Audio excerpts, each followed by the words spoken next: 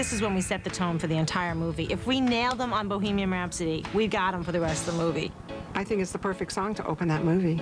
I see a little silhouette of a man. Scaramouche, will you do the fandango? Thunderbolts and lightning, very, very frightening me.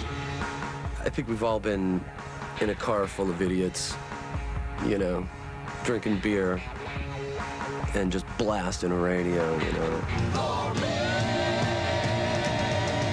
It just reminds you of when you were a teenager and like didn't have any problems. It's such a great song, you know, with all the different parts to it. I decided what I would do is make the guys sit in the car and just bang their heads like really a lot. Like dun dun dun dun dun dun dun dun. I mean, and seeing all those guys bobbing their heads like that was absolutely classic. I went to that movie 4 times just to see that scene again. This is probably one of the most odd rock songs ever written, Bohemian Rhapsody. We shot it in a small town in California, late at night, with the car driving around. We really didn't rehearse the scene until the night before. You didn't actually hear Queen when they were driving down. You just heard these 5 semi-drunken guys going, you know, Beelzebub as a devil is, and started screaming. Beelzebub as a devil put aside for me. It is difficult to sit there and move your head like that over and over and over again, and we must have done it like 40, 50 times. I'm sure there was some chiropractic work that was needed afterwards. Mike Myers got a headache, he said, and he had to stop.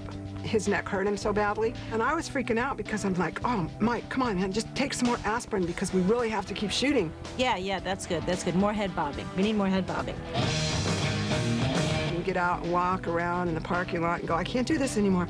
And then he would go, and besides, it's not funny. What are we gonna do? It's not funny. This is like stupid. I'm like, trust me, it's funny. It's not real. People don't do that. Yes, they do, Mike. They really do that. They sit in the car like that and they bang their heads. I understand why it would hurt. Mike Myers wasn't used to it. Mike, I'm sorry you had a headache, honey. Nothing really matters. Hear those first strains of Elton's piano and the girl waves goodbye. The circus is leaving town. It's just beautiful. They had just gone through this wacky evening the night before. Russell Hammond goes off on an acid binge.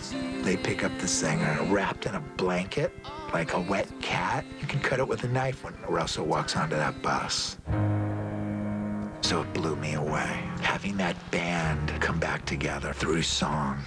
Probably about 2 o'clock in the morning one night, Cameron called me where I was in Europe and said I'd like you to be a part of my movie. And 3 weeks later, I was here and doing rehearsals for Almost Famous. Cameron Crowe has always been really into music, and he used to write for, of course, Rolling Stone back in the day. I thought, oh my God, I've never been in a movie. I'm going to be hanging out with these actors. And I remember feeling really nervous about it.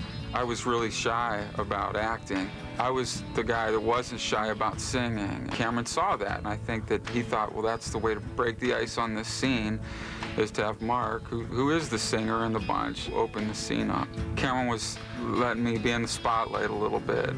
And in tickets out for gone. Cameron watched me for 3 or 4 months struggling to fit into this acting role. I think he was just finally like, let Mark relax and let him sing and do what he does. He makes a stand in the auditorium. For a brief second there, they remembered why they had a band in the first place. I have to go home. Count the headlights on the highway.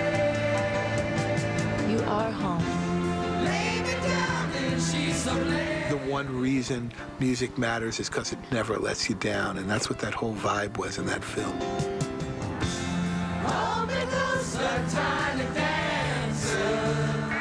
I would have felt huge pressure to have inspired him enough to knock him off his writer's block.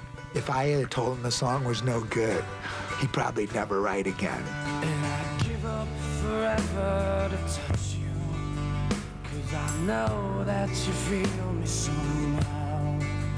You're the closest to heaven that I'll ever be, and I don't wanna go home right now. And all I could taste is this moment, and all I can breathe is your life. And sooner or later, my wife and I split up, and I came out here and was kind of living in a hotel. I really had been kicking myself trying to find the perfect piece of music to really sum up this sort of intimate quest of Nick Cage's in the picture, which is to dare to make the leap into the unknown and to dare to hope that Meg Ryan's going to open the door for him. And in one screening, John Rzeznik showed up with some of his gang from the Goo Goo Dolls. I was not liking anything that I was writing. You bring them in, you leave them alone with your movie. I called a real estate agent. I was trying to find a bomb shelter, you know, that I could go and work in. You know, just close the door in this sort of subterranean thing where nobody would hear. I only knew about John Rzeznik's tanking writer's block after the fact. I was not writing a lot, and I had started feeling like everything I wrote sucked. He had been told nothing about, you know, here's a slot, here's a need. He just went and wrote Iris. Got the gears turning in my head and said, you know, what would I say if I was this guy? And this song had to reinvest the audience in the stakes. Say for Nick what he couldn't say himself. Went back to the hotel and wrote it on a 4-string guitar. Took it back to Danny.